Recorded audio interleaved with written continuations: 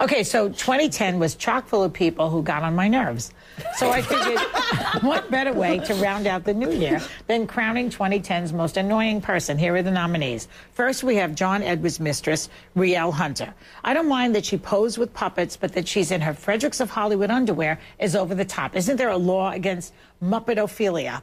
Second, a half-governor, Sarah Palin, the Alaska hockey mom turned almost VP, turned reality star. It's that hopey-changey thing I can't stand. I like to give her a smacky-wacky.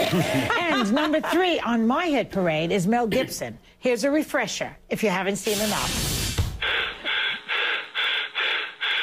Why let you sleep? That's my mistake. I should have woke you up and said, me. I love him. All right, so let's battle it out, okay? What do each of the nominees have going for them? Rielle Hunter is the most annoying. First, Jill. She's the most annoying because she has no dignity. She should have kept her mouth shut, done no interviews, and stayed out of the press. What she did was bad enough. Okay, what do you think? Rielle Hunter is real annoying. Now, here's the reason. She poses without any pants on with a bunch of stuffed animals and then is shocked that there's a picture of her without any pants on with a bunch of stuffed animals. Exactly. Okay, and you? Annoying because she believes she has a soul connection with the liar, John Edwards. That drives me crazy. Oh, yeah, they're very in They're love and soulmates, everything. yeah. Okay, Yeah. Sarah Palin? Joking. Sarah Palin's the most annoying because she's fake. She doesn't know if she wants to be a politician or a TV star, and that's annoying. Okay.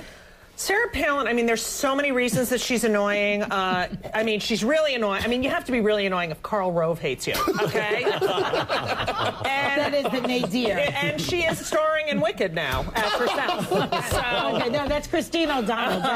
Yeah, okay, Clinton. That's annoying. I like Yes, that. yeah. Annoying because, you know, she uses that don't retreat, reload thing like it's her new favorite catchphrase. That drives me crazy. The incessant tweeting. I'm sick of these politicians tweeting all the time. Okay. Every time And Mel they fart. Gibson? Mel Gibson's annoying because we thought we knew this man, and I hate it when you love somebody and they turn out to be the opposite of who you think they are. Okay.